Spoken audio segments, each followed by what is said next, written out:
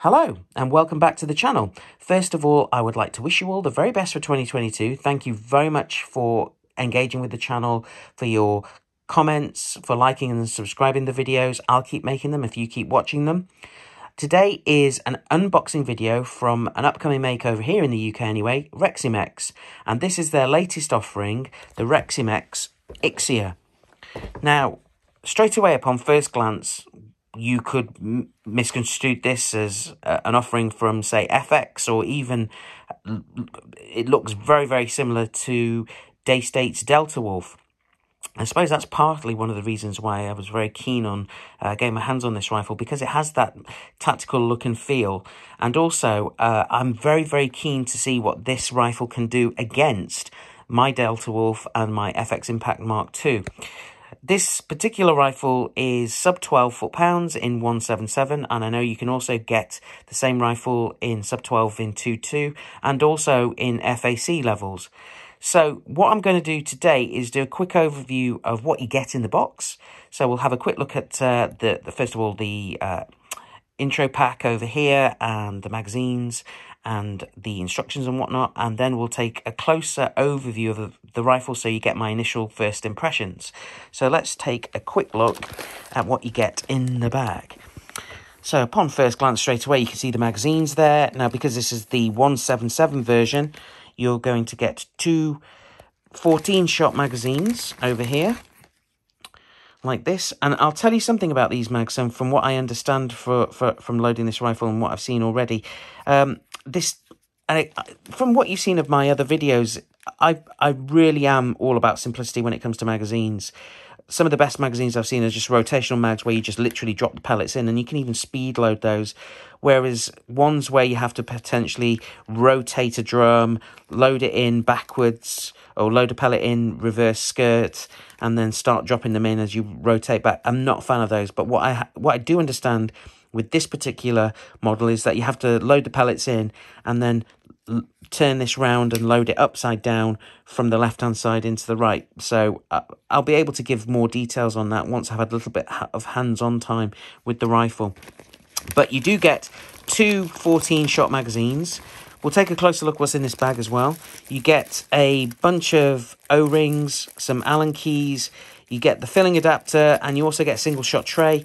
Now, the single-shot trays are definitely interesting. Just a very quick overview about this is that as soon as you've loaded this, you drop the pellets in over here, and they slide into the area of the breech where they get indexed.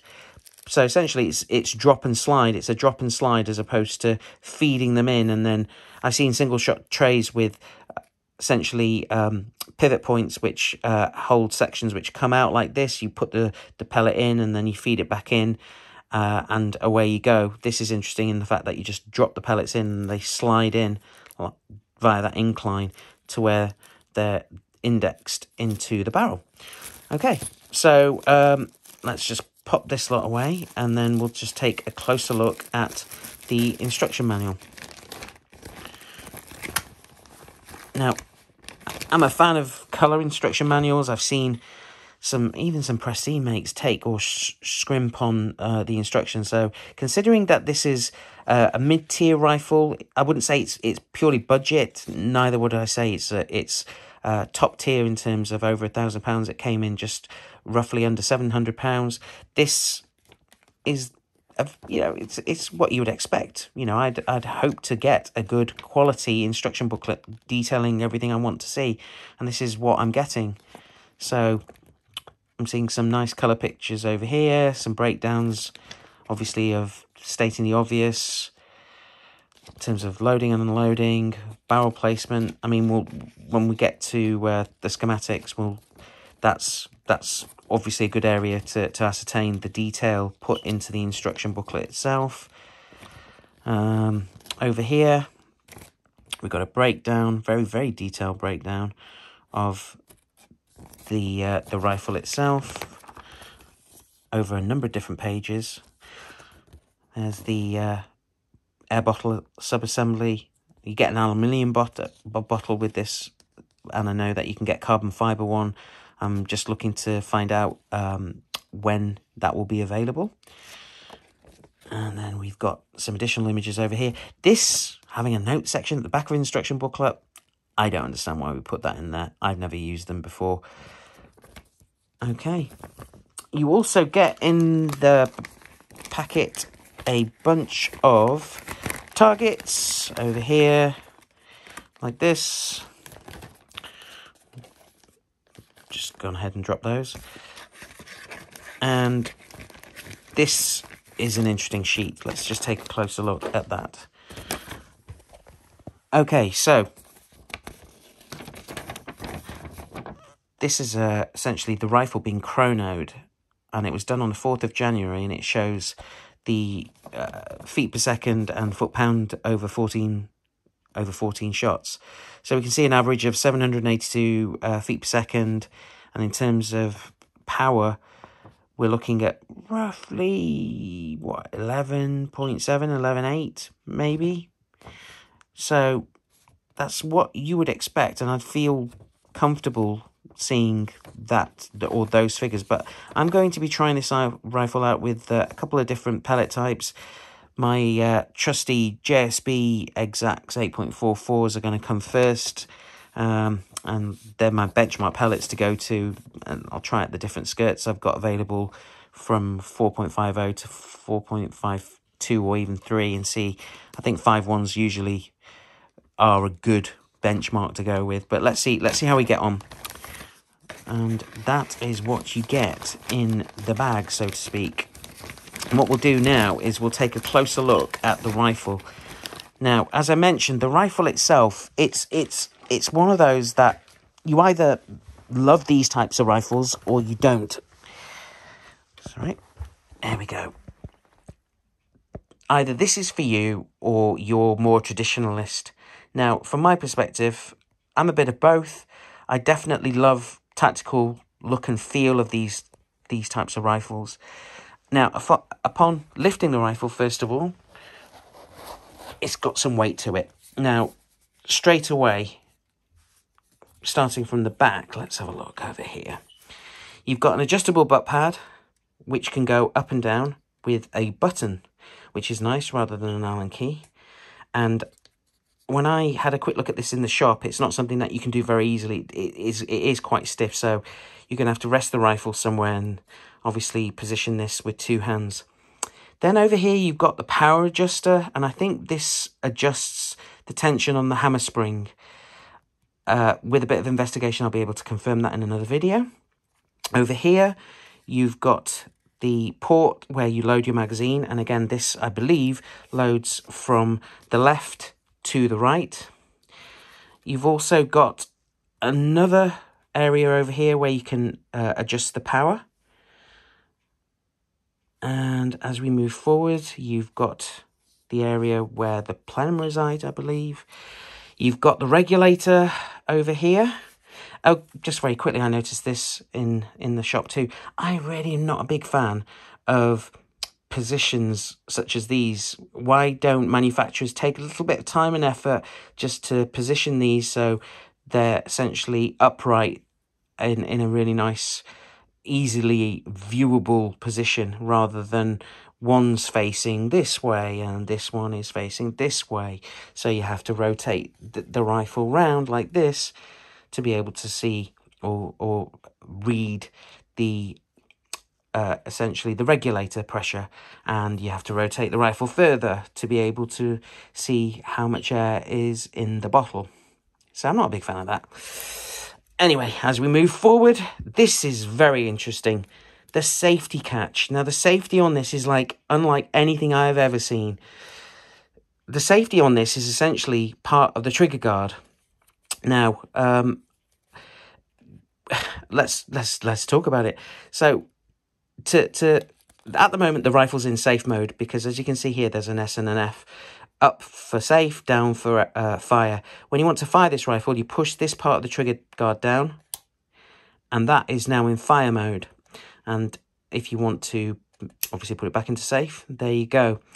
So I find that very, very different. In practice, I wonder how it will be, and also if this has got any longevity, whether or not, obviously, the point of a trigger guard is exactly that, but coupling the safety within the trigger guard itself, I don't know if, obviously you're going to have to look after the rifle and make sure this doesn't take any hits and bangs, otherwise you're taking some impact on the safety of the rifle.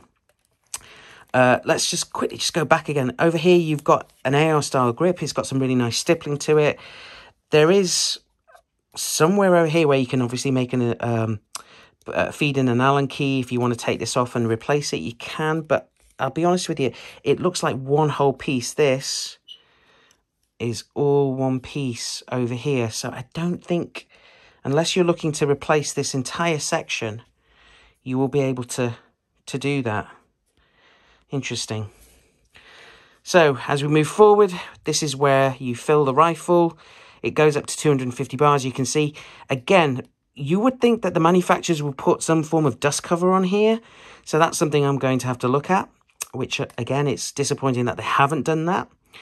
Further forward, we've got a Picatinny rail over here. And again, you can potentially remove it and add one of your own. However, I'd be looking to add another extension Picatinny rail onto here, which feeds under the bottle. And who knows, there may be other manufacturers' products. I know that there are, for example, AGT create a bottle guard for their Oregons, and I'd be keen, because I've actually got an Oregon, I'll be able to try that by taking it off and putting it on here just to see visually what it looks like. Although I know that the bottles on the Oregons are a lot longer than this. So the capacity on this bottle is 425cc. It's nice that it's got the produce date on there. As I mentioned, it's aluminium, so it adds to the weight, unfortunately. But as I mentioned, there may be an opportunity to get a carbon fibre bottle on here. Let's see. I forgot as well, sorry. We've got over here on the top a combination of Picatinny and dovetail rail, which I really, really like, although I don't think there is any MOA on here.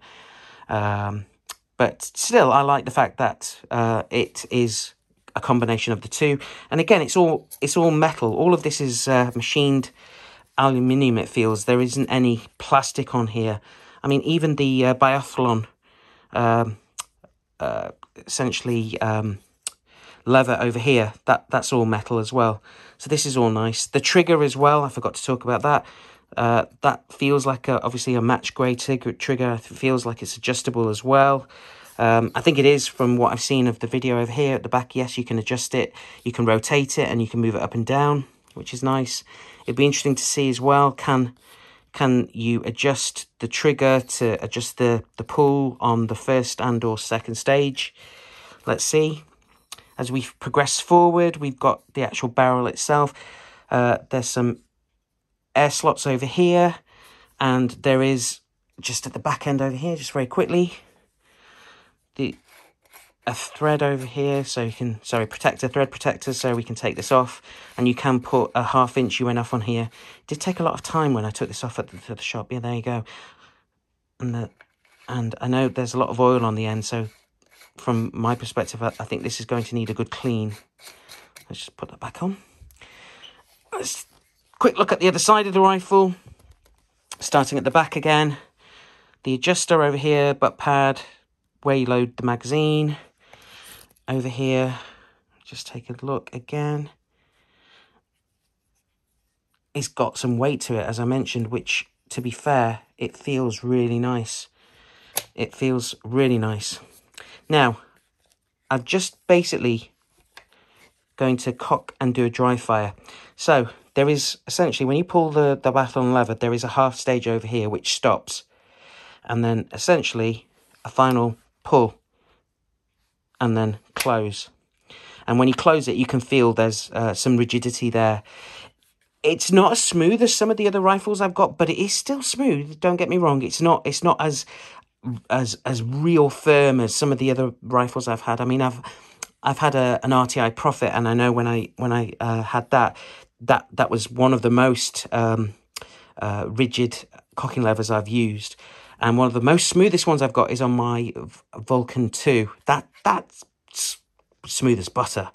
And don't get me wrong, this isn't this isn't bad. I'm not saying it's bad. I think it's definitely got some stages to it. And let's fire it.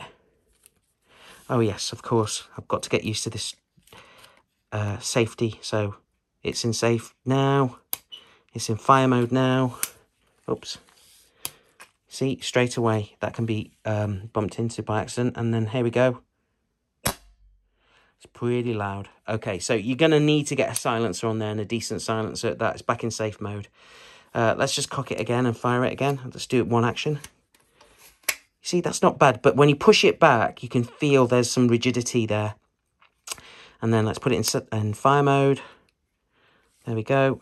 And then let's fire it. So yeah, straight away, it's loud. It's loud. It could do with a silencer. But on the whole, my first impressions of this rifle are very, very positive. It feels nice to hold. It when I had a look at it in Cheshire Gun Rooms, which, by the way, I forgot to say thank you very much to Sam and Reese, who looked after me today, as well as hi to John and Paul. Ultimately, when I was there and shouldering the rifle, it felt really nice. To be fair, it felt very, very similar to holding a Delta Wolf into the shoulder, and also an FX Impact, obviously without all of the peripherals I've got on those. And what I want to do, as I mentioned, is take this and see, when I put one of my scopes on it, I've got a choice now of a couple of scopes. I've got a couple of vector optics I'm going to consider putting on here, either Veyron 6-24 by 44 or one of my Marksmans. Again, similar magnification. I've also got coming, fingers crossed, a Hawk, which is slightly more powerful in terms of magnification. But I'm very keen to see what this can do at, again, the accessible yardage that I can get, so see how it compares to something like the Delta Wolf or even the FX Impact, because they're premium products, and this is price-wise is nowhere near in the same league. But whether or not it can do the same thing, who knows? And again, I've heard some good things, and from my experience of owning the Reximex Mito, which is a regulated pistol, I think, you know, for what you get in that package, it's fantastic. I've got high hopes for this, and I will be doing a follow-up for definite on this to see how this fares against the other two. So that is my quick overview video on the Reximex Ixia. If you've liked what you've seen, please like and subscribe. And once again, thank you very much for all your support and your comments. And keep tuned to the channel, and I will be following up with an update on this Ixia very, very soon. Once again, thank you very much. Take care, stay safe, and I'll see you all soon. Thank you.